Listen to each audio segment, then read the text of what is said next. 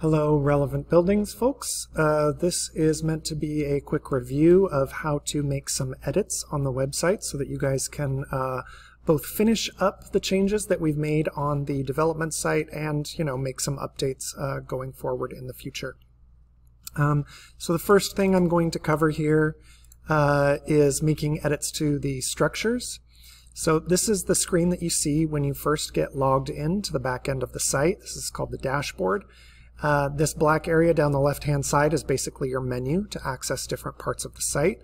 I'm only going to be showing you a couple of different things here. The first one is structures, and that relates to, as you can see here by the titles listed, the actual post types for your models. So for all of these.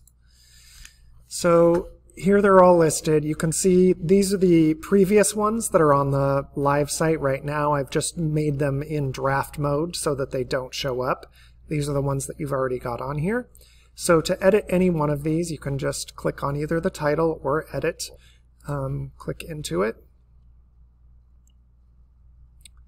And you'll see a number of items here. So this preview text, this refers to what you see, this 2-bedroom plus loft, 2-bath. That is controlled right here. That's what's called the rollover text. Here is the square footage. That's what shows up right here in this part. If we're not going to be using the model anymore, this used to have a model number associated with it, let me know and we'll just hide this portion so that that doesn't show anymore. The rest of it is for when you click into the item. So you can see here that there's some Latin text here. That is simply this section right here. To edit it, you just click on, and this applies to when we go to pages as well. You just click on this little pencil right here, and up it comes, and you can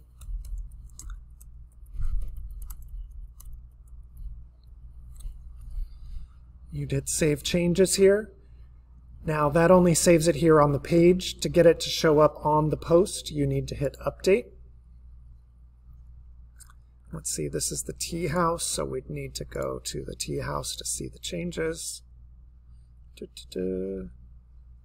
Tea house 20, yes. And here it is. There is our new text that we just added. If you want to link to something,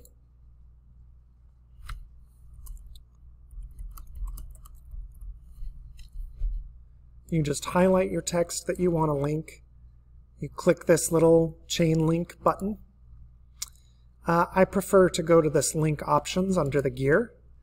And here you can put, if you're linking to something in the site, you can just find it right down here in the list. If you want to link to the About page, for instance, you can click that and it'll write the link out for you.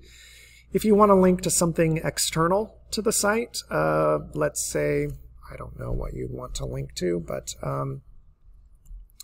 if you want to link to CNN, I would suggest going to the site first to make sure you get the link right. Copy it. You'd paste it right into this area here. And then I'd also just click this open link in a new tab for external links. Add it. Again, hit Save Changes, hit Update. Once it's done, we can refresh this page here. And there is our link has been added. And if we click it, it opens in a new tab. Just like that. To update the gallery on the page, that is right here, you would just come in here, click this, again it's just this, click the edit button, and you just scroll down here to the bottom. Here are the items that we have selected for the gallery. If you want to get rid of one, you just click the little red X right in the middle. To add additionals, we click the green plus here, and it takes us to the media library. It shows us which items we already have selected, so unless you want to take something away, you don't need to mess with that. If you want to add additionals, you just click what that is, and we'd say Add Images. Now we can see that all the ones that were there before are still there, and we've added this extra one. Again, we'd hit Save Changes. We hit Update over here in the right-hand corner. Once it's done, we come to the post, we can hit refresh, and we can now see that that image has been added to the image library, to the gallery for this particular item.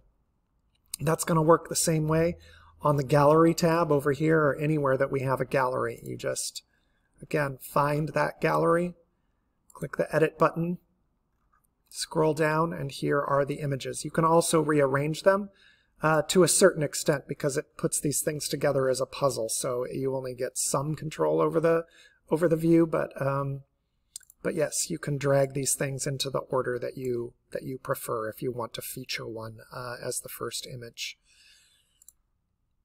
If you want to, you can also change the text that appears on the form here for each one of these.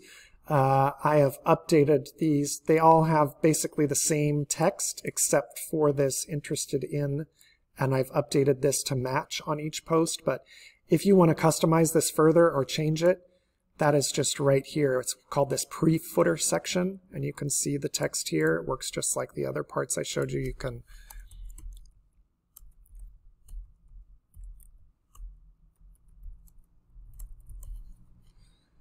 we hit update here. Once it's done, we can hit refresh here. And there is your new text has been added to the form. I'll go ahead and delete that, but that is how you update that.